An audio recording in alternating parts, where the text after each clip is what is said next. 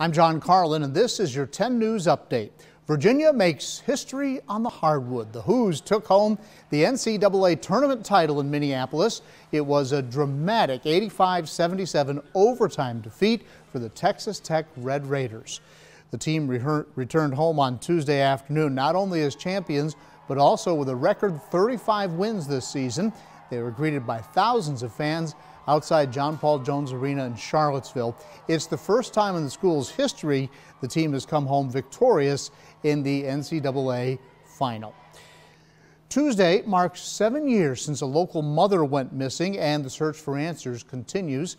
Heather Hodges was reported missing by her boyfriend in 2012.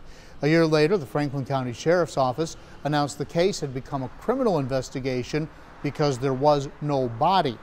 There are now billboards along Route 220 as you're leaving and entering Roanoke in an effort to raise awareness about the case. Saving Lives in Southside, 4 organizations in Danville received a $500,000 grant to reduce violence against women.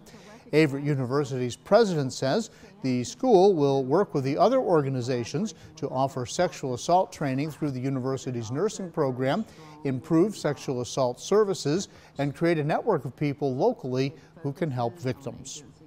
A reminder that you can get updates with WSLS.com and the 10 News app. I'm John Carlin, 10 News, working for you.